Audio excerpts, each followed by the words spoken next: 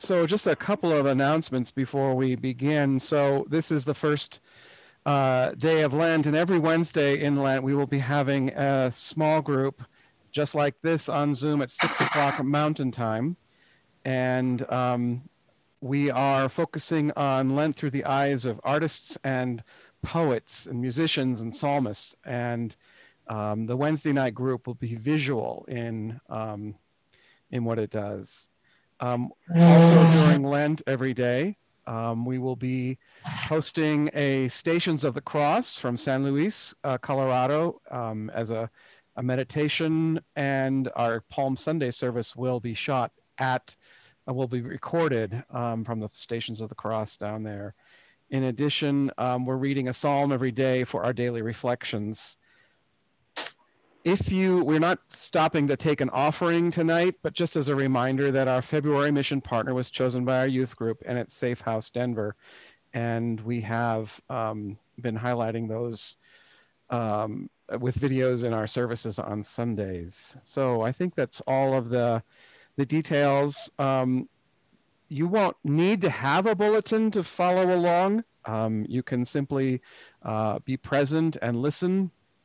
And we pray that this time is meaningful for all of us gathered here. And I want to thank everyone for being here.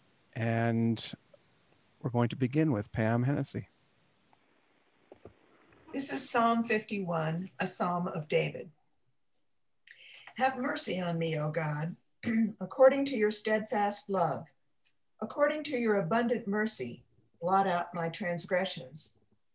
Wash me thoroughly from my iniquity and cleanse me from my sin. For I know my transgressions, and my sin is ever before me.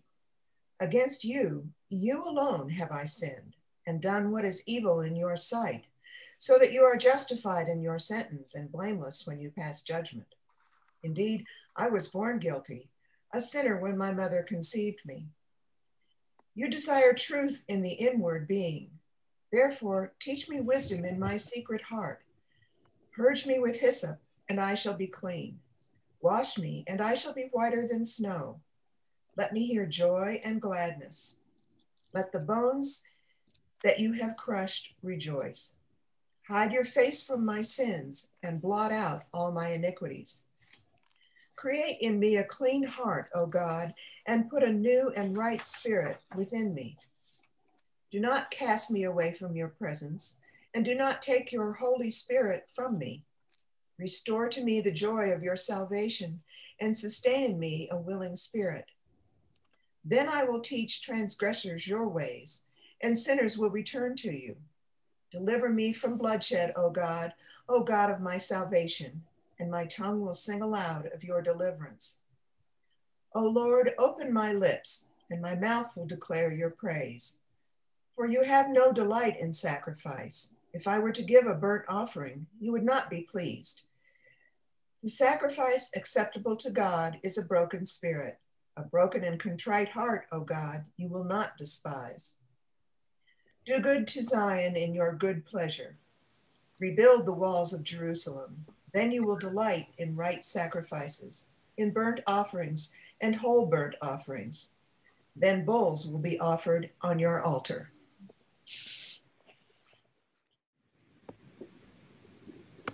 As we listen to the call to worship, I would like for you to just listen to this tonight. David and I thought about ways that you could repeat after the narrator, but what I'd like for you to do is just listen and let it fall onto your heart.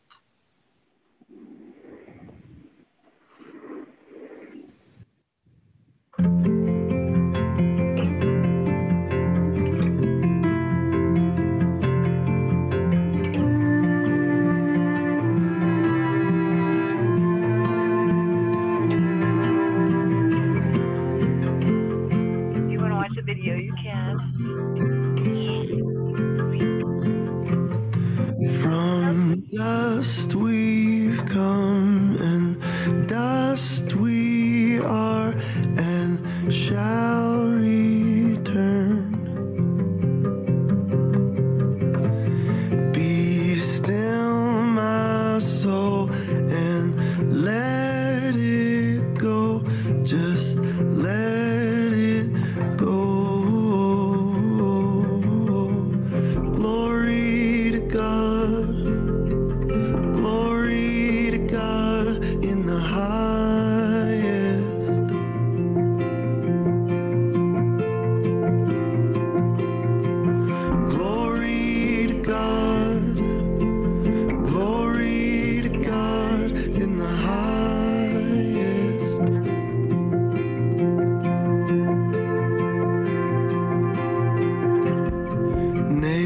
forget we came and shall return into the grave.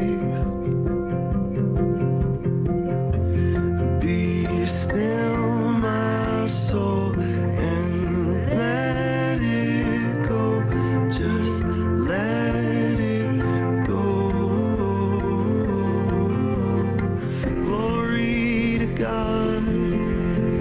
Glory to God in the highest.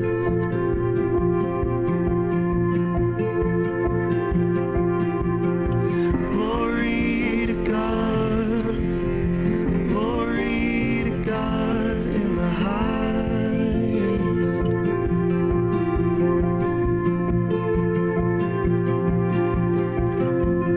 Be still, my soul, Lord, make me whole. Lord, make me whole. Be still, my soul, Lord, make me whole. Lord, make me whole. Lord, make me whole. Be still, my soul, Lord, make me whole. Lord, make me whole. Glory to God. Glory to God. Glory to God. Glory to God.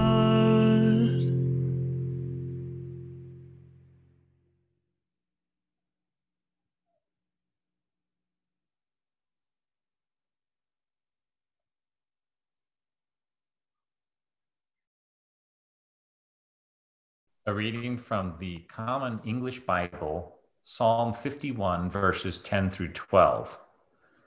Create a clean heart for me, God. Put a new, faithful spirit deep inside me.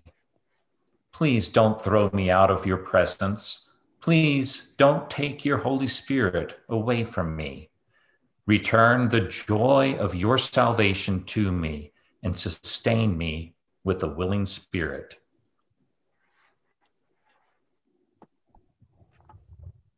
Gracious God, we confess that too often our faith falters. It seems that more and more we choose to live in fear instead of in the glory and power of your love. We have allowed ourselves to become insignificant instead of faithfully fulfilling our call.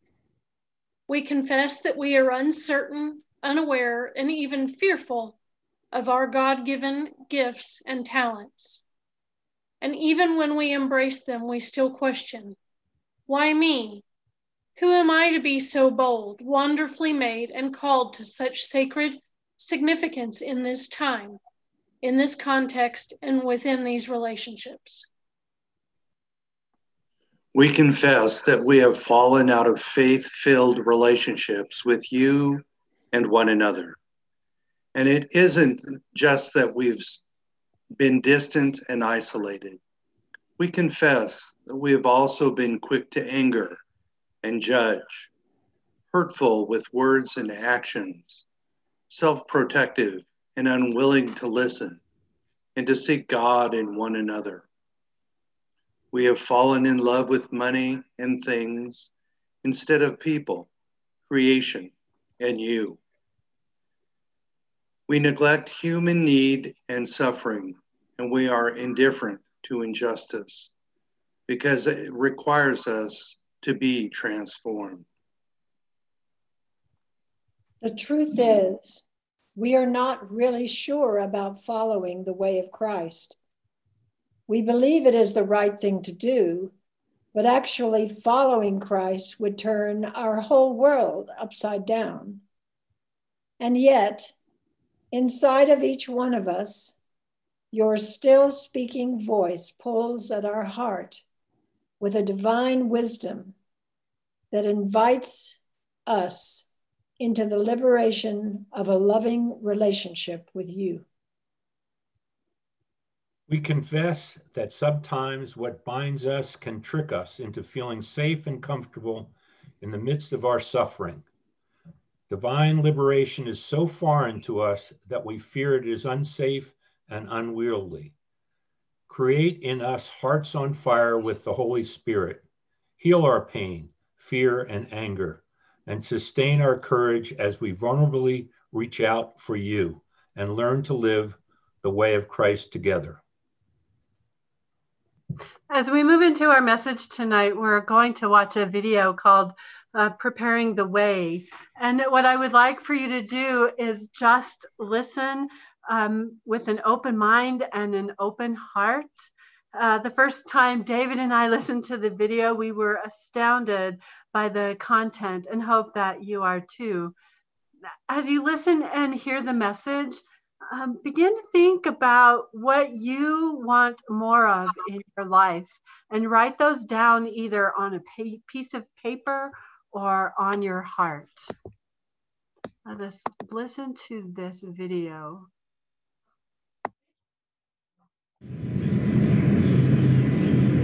Lent's a wonderful season of the Christian calendar. I think it's full of, it's easy to mess it up. And one of the ways in which I think Lent gets messed up is if we experience it as an exercise in deprivation. It's like we should give up something for Lent, as if in God's family, scarcity is of value. And a lot of us have already lived lives of scarcity where there's not enough. You can't get enough, whatever it is, enough love, enough cocaine, enough whatever. Life is already about not enough. And here this Christian community says, well, let's practice more, not enough.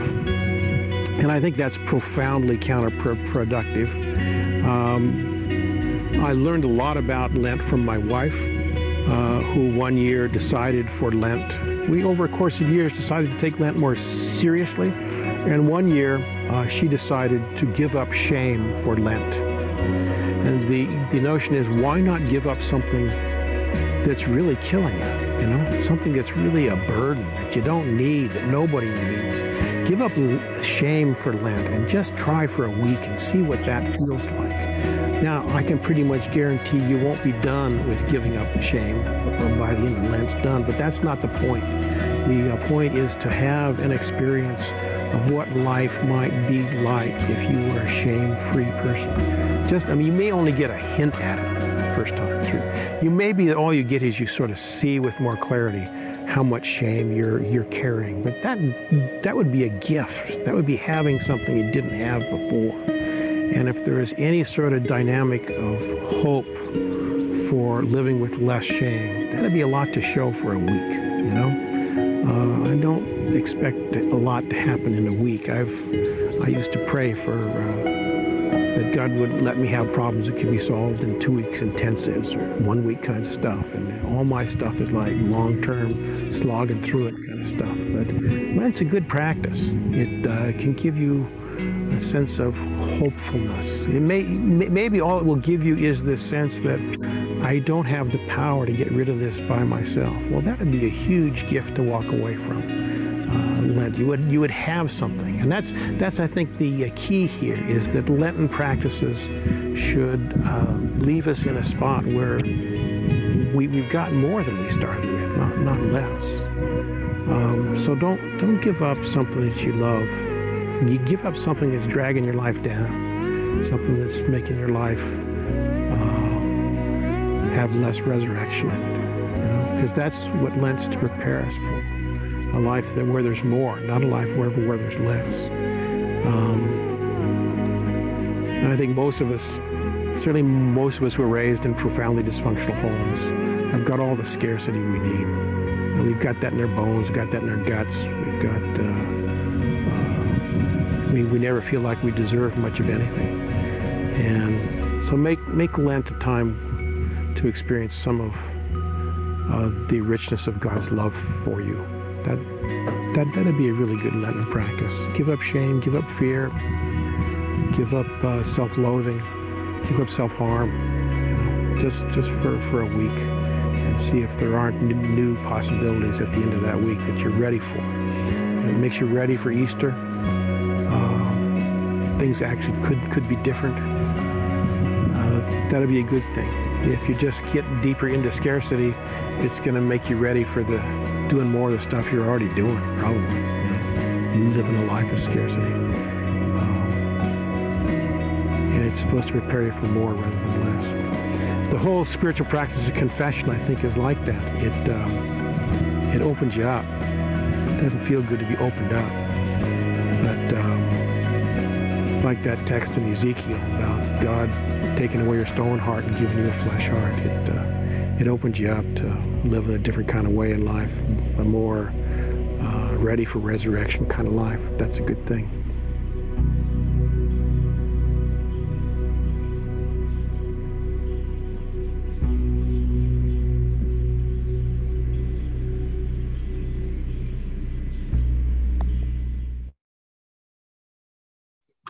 So what I'm going to do right now is I am going to put you all in breakout rooms.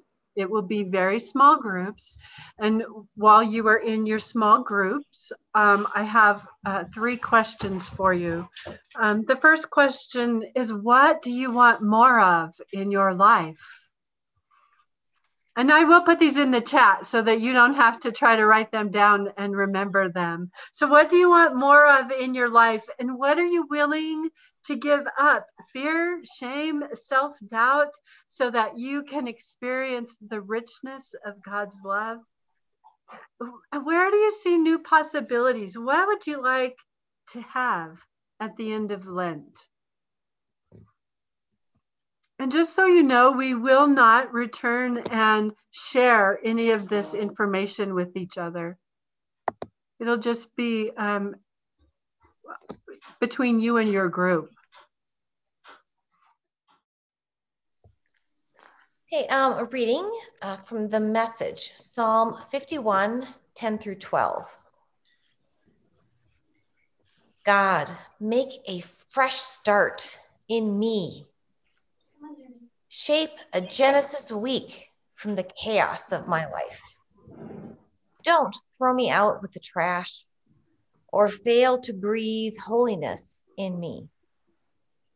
Bring me back from gray exile. Put a fresh wind in my sails. I know that these conversations were all of a sudden, bam, after hearing something so powerful. And sometimes it's a matter of allowing a seed to be planted that we can see grow through the season and through our lives.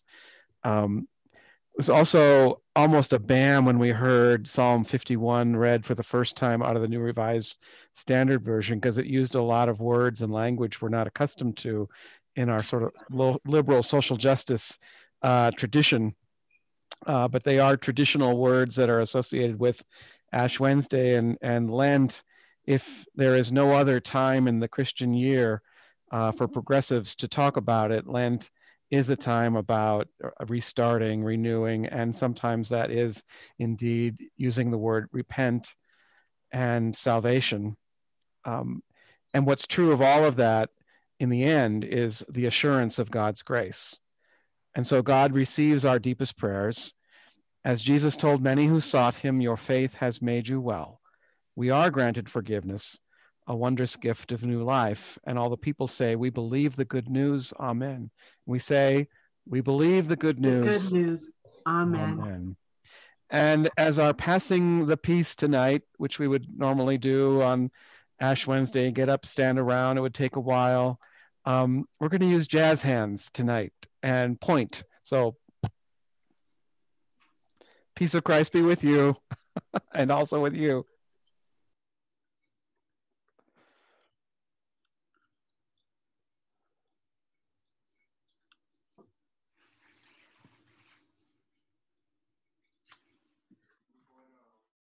As we move into our ritual of blessing tonight, one of the things that we have thought long and hard, and pastors really across the country have thought long and hard about, is how are we going to do ashes? How are we going to put ashes on people's head? Are we going to mail ashes to them?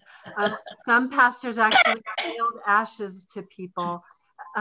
Some pastors were asking people to get dirt out of their garden so that they could mark themselves. Other people are doing drive-by ashing, having you drive by in your cars.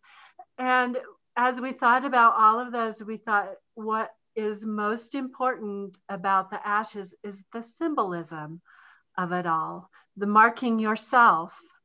And so that's what we're going to be doing tonight. We're going to be marking our heads with the symbol of the cross, which is what we would do if we were in the sanctuary. Pretend that there are ashes. The feelings and the symbolism will still be the same.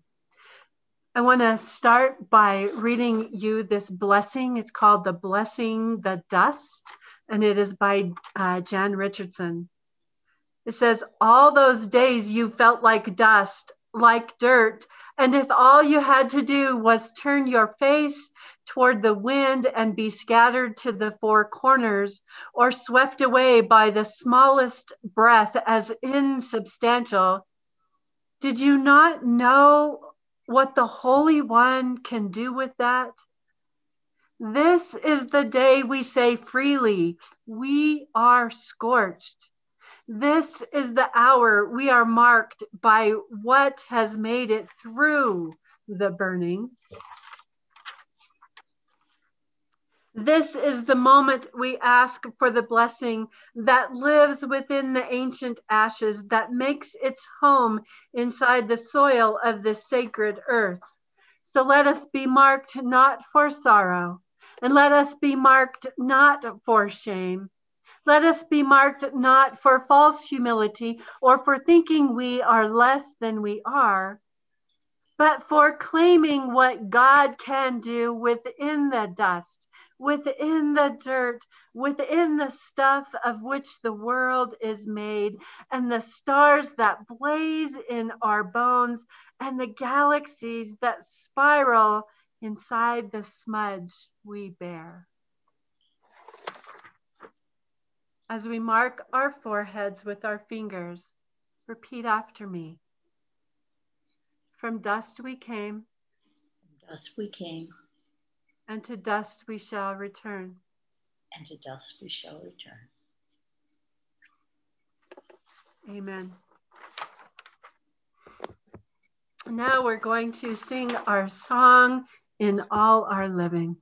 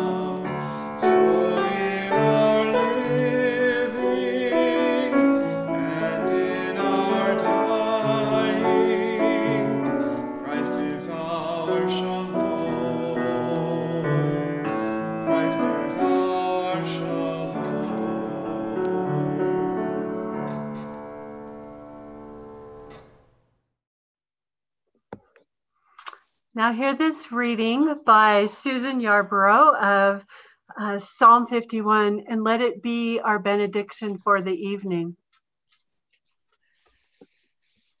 Create in me a clean heart, O gracious one, and put a new and right spirit within me. Enfold me in the arms of love and fill me with your Holy Spirit. Restore in me the joy of your saving grace and encourage me with a new spirit. Amen. Thank you very much, everyone, for coming and being together in community tonight, and pray that this is a meaningful and hopeful season for us all, especially as we move closer and closer to the day of vaccine and all the things that we hope for that will make our lives whole and full, even though they are full and whole right now. Good night, everyone.